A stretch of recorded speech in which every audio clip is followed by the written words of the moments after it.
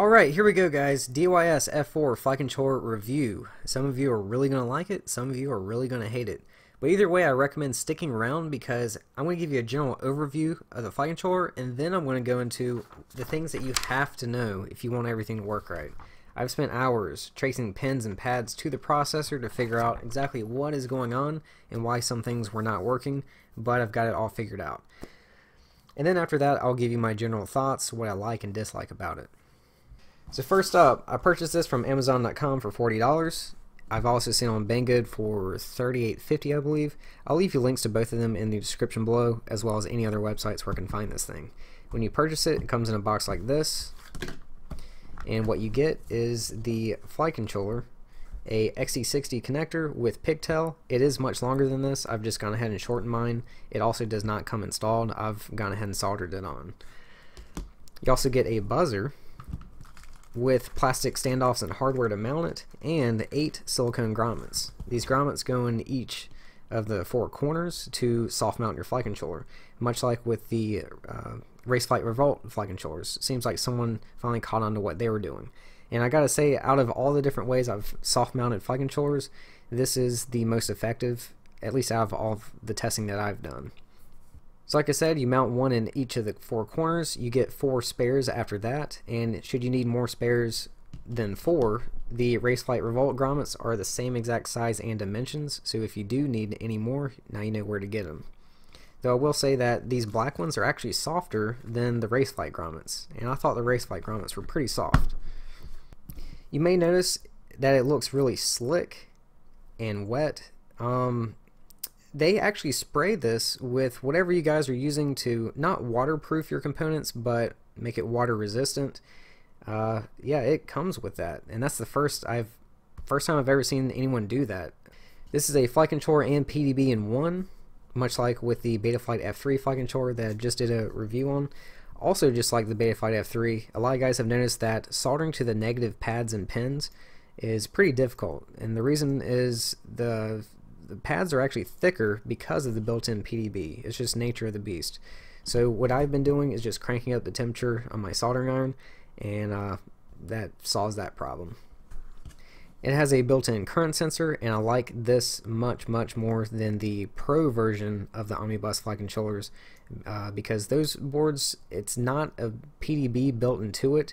You have to run your battery leads to the flight controller first, and then the same gauge wire from the flight controller to the PDB, and it is just a mess and a headache. This is much better. It's rated from 2 to 6S, just like the Betaflight F3, where with the Omnibus it's rated up to 4S, but some guys have been using 5S. And the voltage regulator is rated for 3 amps at 5 volts. Not only that, but this style of regulator is different from the standard versions of Omnibus, not the Pro versions, just the standard, which are notorious for overheating, and they get so hot that they fry themselves.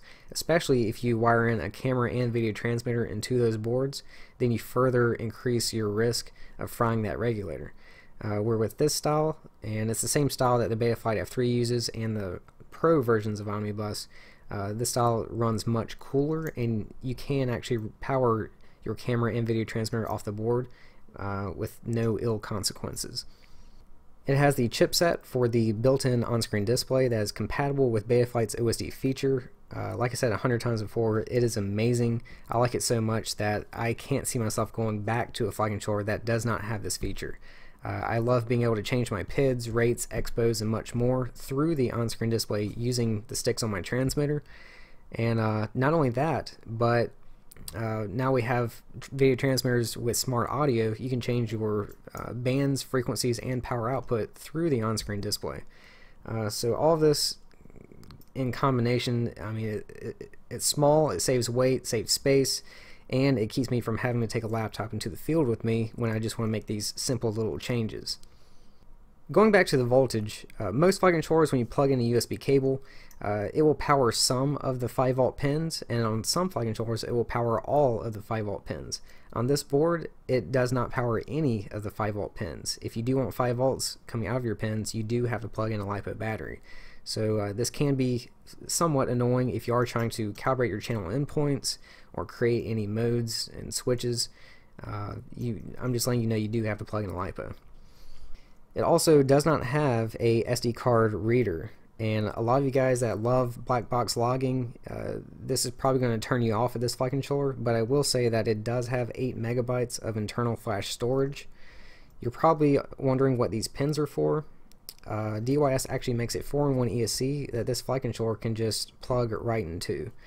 The only problem I see with that ESC though is it's only rated for 20 amps. They may have a 30 amp ESC. I just could not find it. I searched everywhere. But for now, I'm just running 3 individual 30 amp ESCs. As far as wiring, your main battery lead will go to these 2 pads. Your ESC main power and ground wires will go to the pads on the outside. And then the small signal wire will go to this circle pad here. And then same thing for the small ground wire going to this circle pad here. If you are concerned about ripping these pads off, not to worry. I'll flash a picture on your screen of when I was going through the entire board tracing the pins and pads to the processor. Worst case scenario, you can remove this connector and have 4 additional pads for your motors. This flight controller does not have a barometer or magnetometer, and I forgot to mention that with the Betaflight F3 flight controller when I did that review, and then I know a lot of you guys asked me about it, so the answer is no, neither one of these have those 2 sensors. And my guess and explanation of why they probably don't have these sensors are because these 2 boards are geared more towards racing and freestyle flying. They probably assumed not many people care for a barometer or magnetometer. Now let's move on to the things that you need to know. First off, do not use Betaflight 3.1.7, which at the time of recording this video is the newest version of firmware, if you want to use S-Bus, because with F3 processor flight controllers, they have inverters on all 3 UARTs, but at least on all the F4 boards that I've tried so far, they only have 1 hardware inverter, which is located right here.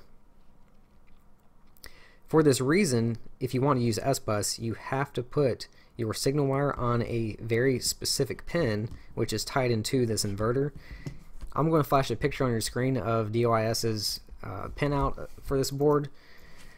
You'll see right here, this pin is labeled S-Bus, which is the same thing as UART number 1 receive, and this is the pin that is tied into that inverter. But like I said, it does not work for 3.1.7 because the processor is not telling it to basically turn on, and like you FrSky guys, FrSky receivers, the signal is actually inverted, so you're having to uninvert it or invert it twice, same thing. But it does work with 3.1.6, I can confirm that. Also, if you look to the left of that pin, you'll see UART number 3 receive, and the pin above that is UART 3 transmit. These pins are actually flip-flopped and backwards. You can fix this through the CLI. If I think about it, I will type out what you need and leave that for you in the description. That way you can just copy and paste it into your CLI, and that will flip-flop them back to where they should be. But if I forget, somebody remind me. On the left side of the board, you will see UART 6 receive. The pin to the right has some kind of strange writing. That I can confirm is UART number 6 transmit. If you're using a Spectrum satellite receiver, there is not a pin dedicated for 3.3 volts, though there is 3.3 volts somewhere on this board. They have a 3.3 volt regulator on every single flight controller because that is actually what's powering the processor. So you may have to break out your voltmeter and probe around a little bit until you find 3.3 volts.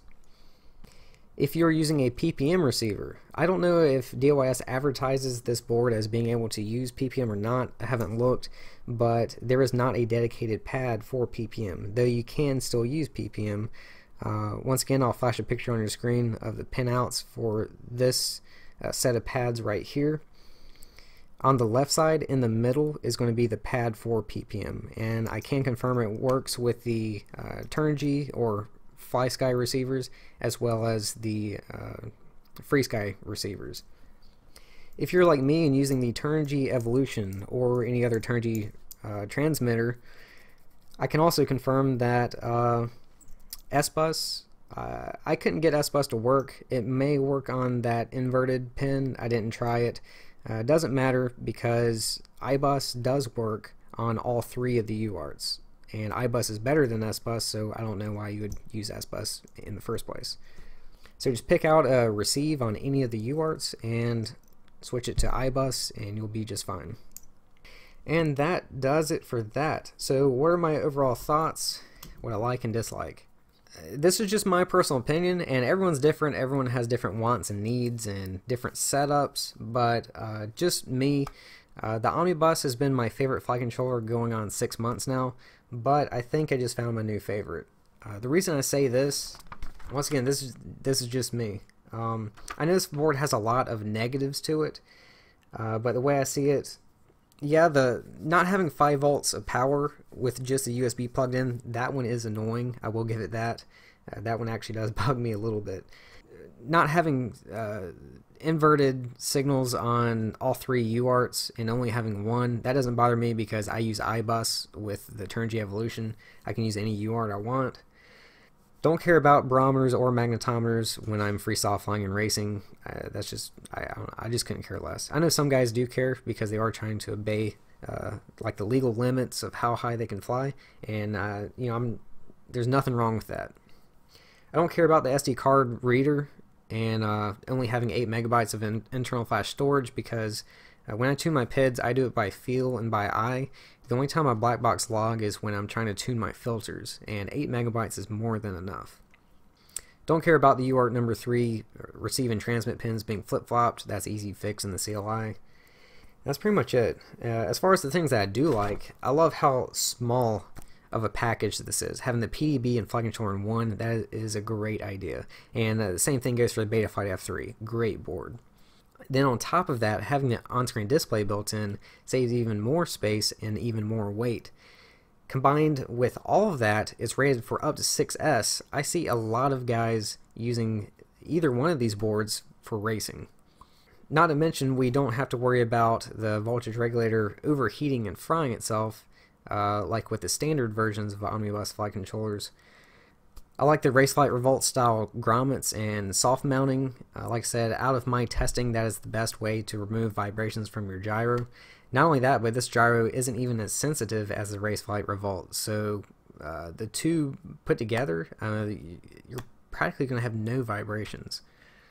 The water resistant coating that they put on it from the factory, I'm surprised I have not seen this sooner.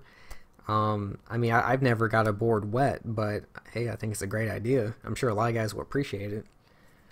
And the whole ESC idea, being able to snap this flight controller down on a 4-in-1 ESC, great idea. I just wish they would have a 30 amp 4-in-1 ESC, because if they do, I'm jumping all over that. But that does it, guys. Hope you enjoyed this. Thanks for watching, and I'll see you again soon.